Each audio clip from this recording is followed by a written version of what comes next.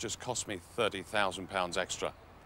Alex Stock had increased the transfer fee by £10,000 for each goal of the hat-trick.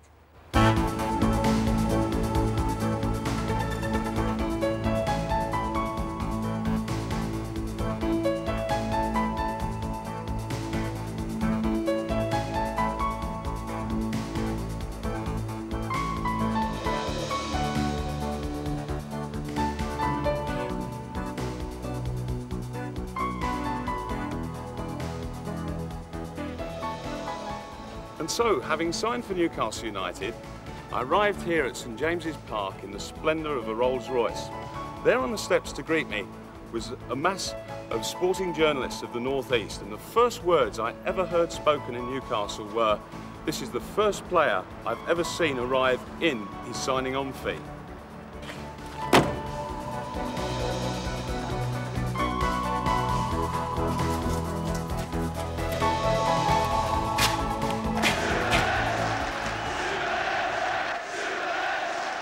Soon after signing here at St James's Park, Joe Harvey came into the dressing room and he said to me, "Mal, I have just signed the player who is going to make the bullets for you to fire." Hibbett. And one gets the feeling that once the barrier is down the first time, there could be quite a few goals. Tudor. Macdonald, it's in! Joe had this great perception of being able to marry two people's talents together, and I think that he clicked with you and I. Well, I think he did click really, but even I got a shock because just after you signed, when I did come and they said, "Well, I've got a centre forward here that you make the bullets and you'll score them," and I said, "Who was that?" He says, "Malcolm Macdonald." I said, "Who the hey?" Never heard of you, and until the day we put the black and white shirt on out there, and I just can't believe how we sort of hit it off straight away, that you were there with your pace and I was there with my left foot, and right from the word go, for 4 and 5 years there, that we really, really put it together, and all the talk in the North East was Terry a bit Malcolm Macdonald, or Malcolm Macdonald and Terry a bit. That's right. When we first started that, right that very first season back in '71, well, we got stuffed at Crystal Palace in the first game 2-0, and we got a 0-0 draw at Spurs. But of course, both you and I were making our home debuts on the following Saturday when we played Liverpool, and that's when I think we started to realise that it clicked. Everybody thought, well, Liverpool at St James's Park in the third game of the season just didn't sort of come to me until the Saturday when we were out there on the pitch and there was 55,000 there, that I realised then that this was the home for me, and they were really behind us. And then when the game got in process, I took to you straight away with the first couple of balls I threaded through, and I think from then people saw a new era of people who could pass a ball. I remember a person saying to me after the game, I chipped the ball back to the goalkeeper, and they says, "My God, we've never seen that happen at St James's Park since Jim Ivey was playing." I mean, there was a lot more games, obviously, but that was the one that I remember most because it was our home debut and we were on an 9-0, and it was just brilliant to see that. Even that penalty you scored, I mean, I thought you nearly missed it. But... So here's the chance now for the man we spoke about at the beginning of the programme, Malcolm Macdonald, to write his name into the book. So perhaps the boot now on the other foot, and United could conceivably go in with a very advantageous 2-1 lead.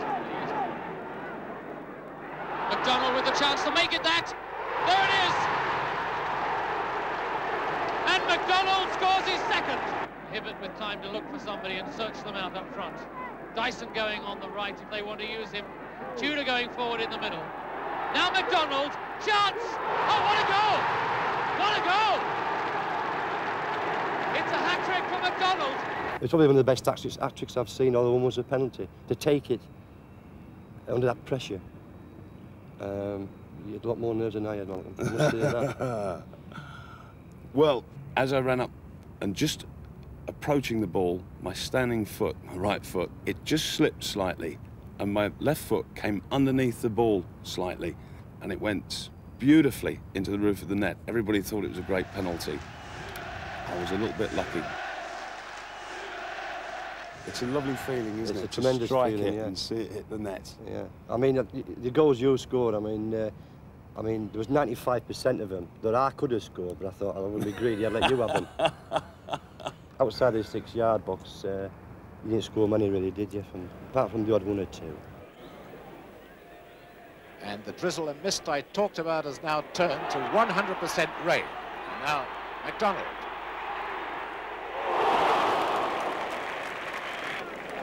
Craig. Dermot going down the right wing. Macdonald. Oh, he turned beautifully.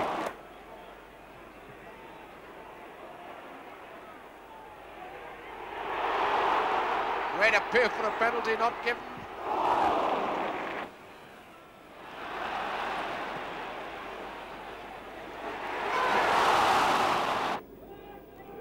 Nulty.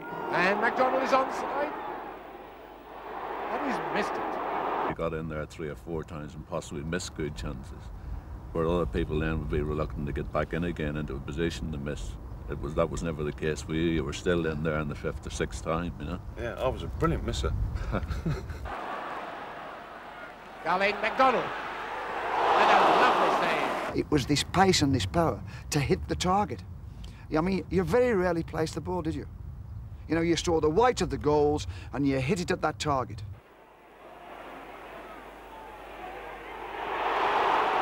Great appeal for a penalty not given. A man who can have 9 shots on a goal or got 9 goal attempts and score 1, and it's the important one. That's the thing that you add. So Barraclough going over then to take this corner, the first of the second half. And it's in, and Malcolm Macdonald has done it. Number 7, Burns. Macdonald, 2-0. There's a phobia here at St James's Park about sides from lower leagues, and particularly from the non-league. In 1973, we were drawn in the 3rd round of the FA Cup at home to Hereford. They then were in the Southern League. Twice we went ahead, twice they equalised. The game had already been postponed through bad weather, and so we had to make the trek down to Hereford for a replay. On arriving there, the weather was still atrocious even in that part of the country. It was put off time and time and time again. We travelled back to Newcastle, still not having played. We went back down there again a week or so later. We'd gone with an overnight bag expecting to play. We had to go out and buy shirts and underpants at the local gents outfitters because the game was continuously postponed until the next day, and then the next day, and the next day, and each time it was put off. Until finally we actually got the game played. It was on the Saturday of the very next round.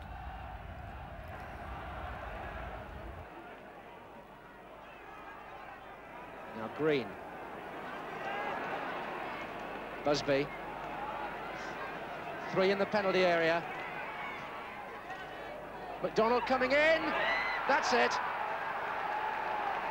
Fred Potter's so disappointed, and you can understand it.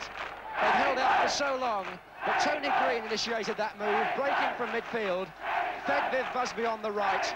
Busby made the cross to the far post, and Malcolm Macdonald headed his 23rd goal of the season for Newcastle United, and a very important goal for them.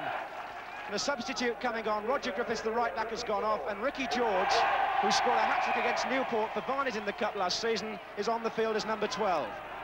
And we thought, we can now put the Newcastle jinx well and truly behind us. Ronnie Radford, he had other ideas. Running through the middle of the park, he must have been some 30-odd yards from goal. The ball has just popped up a little on a piece of mud in front of him, and he let loose one of the most phenomenal volleys I've ever seen. This is Ronnie Radford. To Addison. Tyler now. Good ball. Out by Natras. This is George, the substitute.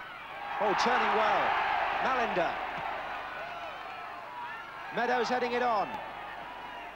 Tremendous spirit in this Hereford side. They're not giving this up by any means. Radford. Now Tudor's gone down for Newcastle. Radford again. Oh, what a goal! What a goal! Radford, the scorer! The ball was still rising as it hit the top corner of the net. As Ronnie Radford struck it, I could see him falling goal, starting to make his way across the goal to make the save. I thought, Willie, don't bother. There is no goalkeeper in the world who's going to get hold of that shot. And to rub salt into the wounds. The defender staying between them, and there's somebody else back. But Macdonald on his left foot.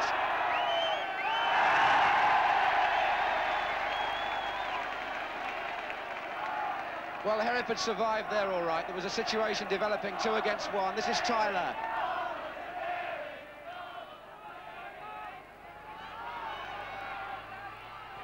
Billy Meadows. Away by Moncur. Radford. Tyler. George. Oh, he did! He's got it! Ricky George! It was the most embarrassing time that I've ever experienced in football. The amazing thing is, though, and it shows you just what a strange game football is. The following Saturday, we went to Old Trafford to play in a First Division match. The crowd, as soon as we came out, they were jeering Hereford at us. And it was going to be something that was going to take a long time for us to dispel.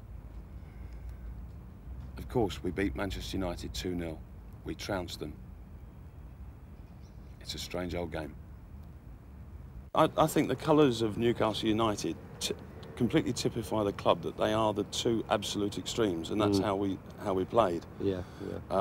We had Hendon and Scunthorpe and one a non-league and one a 4th division side, and they actually drew and should have won. We probably could have been beaten against Scunthorpe until McDermott got the equaliser late on. In fact, I was on the golf course that day. I was suspended as usual for 4 weeks. You had a few of those, didn't you? And and yet there were times when we could be absolutely brilliant. Yeah. Take the West Bromwich Albion game. Yeah. Wild square, Johnson on the touchline. Read by Cassidy. Break should be right with McDermott. Tudor forward in the inside right position. McDonald in the centre forward position, just left of the penalty spot. Pulling away. Here's McDonald!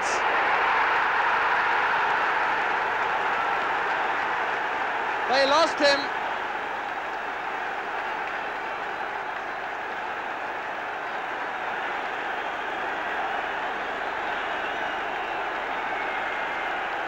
Where did he go? Albion will be asking. McDonald getting away from the cover. The cross, a true one, and the header beating Peter Latchford.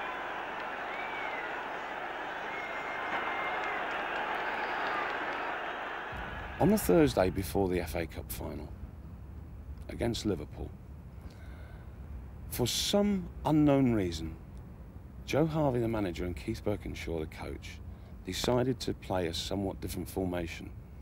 We had played throughout the season 4-3-3, with Stuart Barraclough on the right wing, and John Tudor and I fed off of the crosses that Stuart sent in.